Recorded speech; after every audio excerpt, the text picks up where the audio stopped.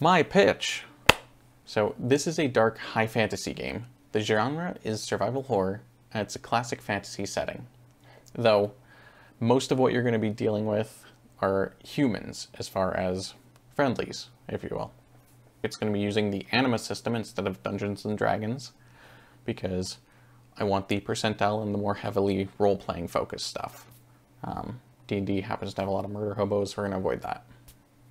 So it's going to be a low magic setting. This is because the magic setting is a whole different stack on top of the base, and I don't want to overwhelm new players, and I don't want my experienced Anima players to have an advantage over them, because I want a fair playing field. So, low magic, nobody's going to be a caster. If you want to grow into magic, that is something we can do. Talk to me about it. But that aside, learning magic in Anima is like playing the game on hard mode. It's hard mode for just the numbers. It's beautiful, but it's just too much to start with. Moving on to the setting stuff, the good stuff. The world is covered in darkness that comes with the night. It seeps into animals and monsters alike with its emboldening evil.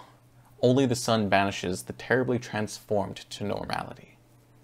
Bad at night, good during sun. Don't get caught out at night. Your characters don't have to start as strangers, though the game will involve traveling around, so don't plan on being in one town your entire character arc.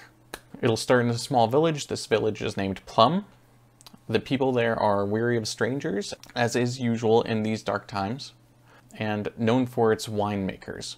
They are kindly to caravans that export goods, though comfortable lodging is not saved for travelers. So don't expect anything comfortable, even if you do work with a caravan. If you're seeking comfort, you can go a week away to where the capital city sprawls. A note directly to the players, aside from the setting. Story is king. So, I'm open to expanding my world. I give creative freedom to my players usually, give or take. It can't clash with anything already in the system or another person's background. So I'm open to expanding the world as long as the ideas fit the established narrative. Second point, if you write a backstory, you will be rewarded for your work.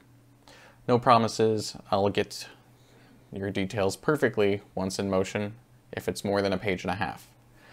Some people gave me 11 pages. I could not keep up. I lost several of their characters. 11 pages from 5 people is just too damn much. Be nice to your GM. Page and a half is perfect. If you want to do like 2 or 3 pages, perfectly fine.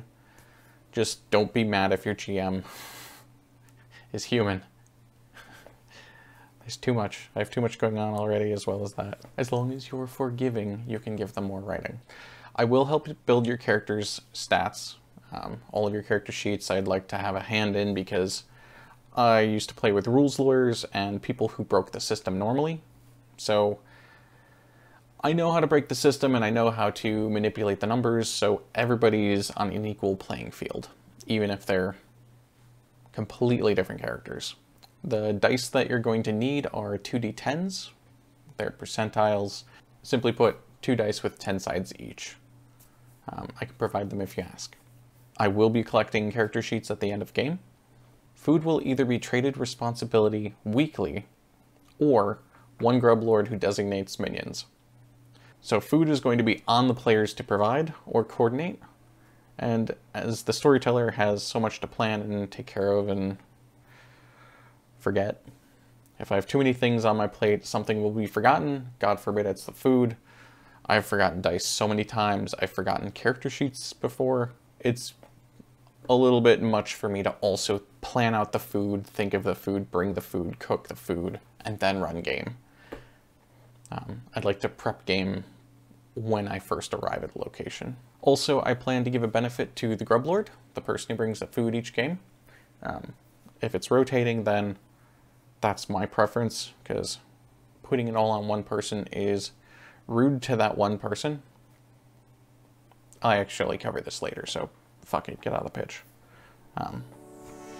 So